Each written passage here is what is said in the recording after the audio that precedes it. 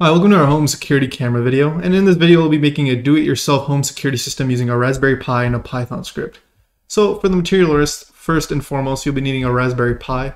In this tutorial we'll be using a Raspberry Pi 3 Model B, which isn't the newest model, but it is cheaper and it gets the job done well enough. From there you'll be needing a micro SD card. A Pi case is optional, but a necessity is the Pi camera module because of course this is where we'll be recording the video, this will be running the script on, and this will be detecting the motion. And then you'll be needing Python installed on the Pi with two main libraries, OpenCV and NumPy.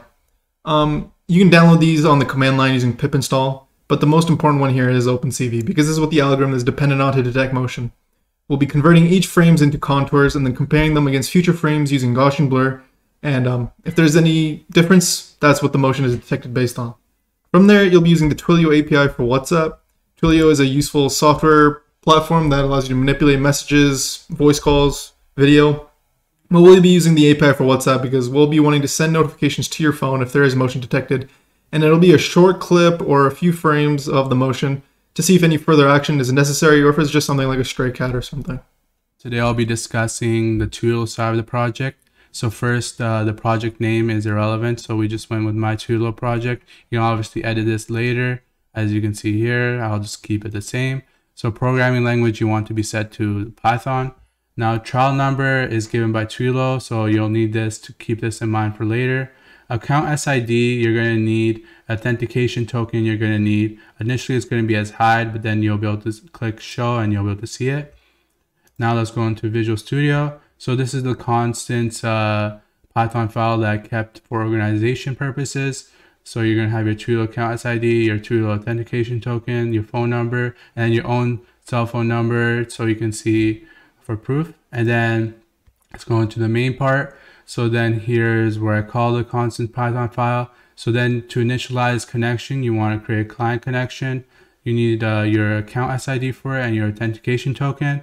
So for general purpose of this part of the project, you can create a simple message from Twilio's phone number that will be sent to your cell phone number, and you can put any message you want in here, and that will be all for this part of the project.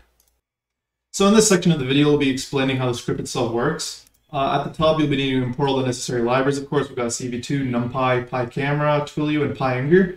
Now, PyImgur is useful because it allows us to upload the images we've detected to Imgur, and from that, we can use that URL with Twilio to send the image to your phone, so you can actually see what you've detected. We'll be leaving the pip installs for these in the description so you can get this set up and running for yourself.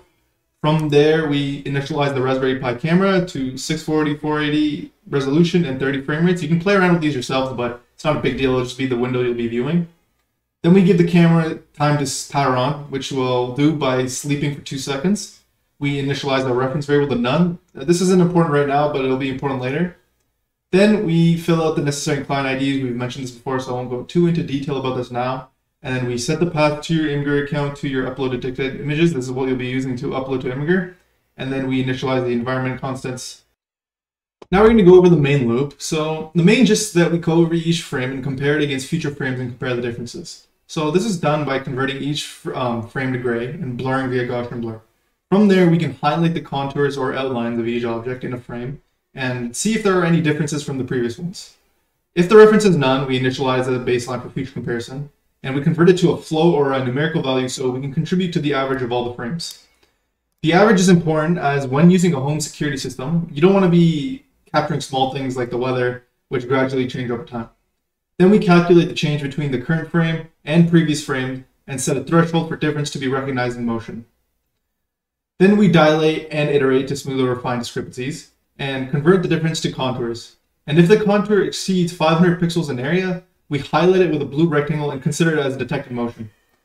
Then we create an image and send that to your local folder, and we upload it to Imgur. Then using that Imgur URL, we send it to your WhatsApp via Twilio as a detected object. Then we sleep for a second at the end as well, so it doesn't spam your messages of the same thing being detected. And then we display this as a window, so you can see a live feed of the camera and reset the frame afterwards. So now we're going to show a quick demo of how it actually works and see it in action.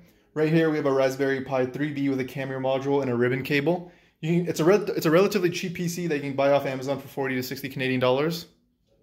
So now we've got the terminal open and we're just going to see how it looks. We run it and it takes a while to start up.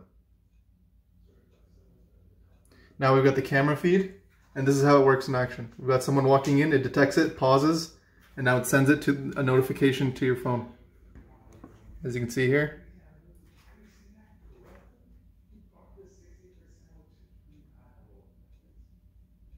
We've got a few pictures of the detect motion.